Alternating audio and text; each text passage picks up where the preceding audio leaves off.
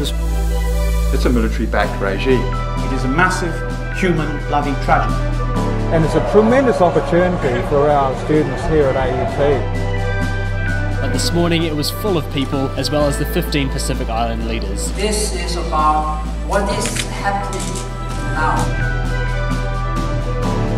We also took the time to look outside the election buzz. Videos like this one really get reported in West Papua. It's not about being a part of Indonesia or being independent, but it's about the truth. Only logical that a journal devoted to the Pacific media should come out of a centre which devotes so much energy to researching and writing about the Pacific media.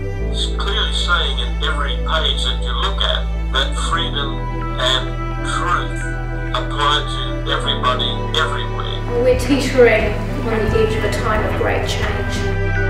Voilà le pays paradisiaque de la Nouvelle-Calédonie de demain.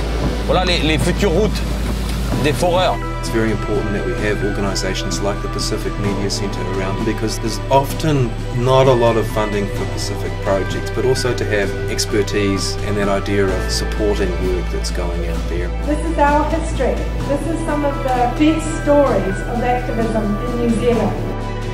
There aren't Pacific people in major leadership positions. I think it's important that if you have a voice, you should use it. Here in the Pacific, climate change is a very real and dangerous threat and something that's affecting us. One of the things that I loved about working under the Pacific Media Centre was it's such a hub of information for the Asia-Pacific region. They also taught me a lot about the in-depth and hard-hitting issues that are happening in the Pacific that nobody knows about globally. I owe a lot to PJR, PMC and David and Dal.